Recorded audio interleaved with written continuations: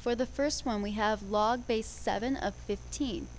Well, automatically, since we're not in the common log, log base 10, or natural log, log base e, we want to use our change of base formula. We get log base 7 of 15 equals log of 15 over log of 7, which we can plug into our calculators. Go ahead, try that now. We end up with approximately 1.392. And so that is your final answer for the log base 7 of 15. Now let's move on to log base 1/2 of 3. Again, we don't have a base that our calculators like. We don't have a base 10 or base e. We can rewrite this as, just for fun, I'm going to use ln this time. Natural log of 3 over natural log of 1/2. Plug these values into our calculators,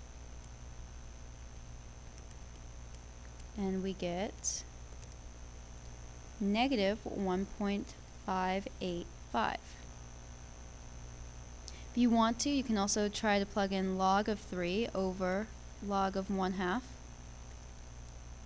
Again, you should come up with the same answer. It really doesn't matter what base you end up using when you use the change of base formula.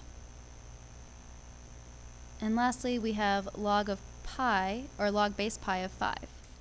You can rewrite this as log of 5 divided by log of pi, or ln of 5 over ln of pi. Either way, we plug the values into our calculator.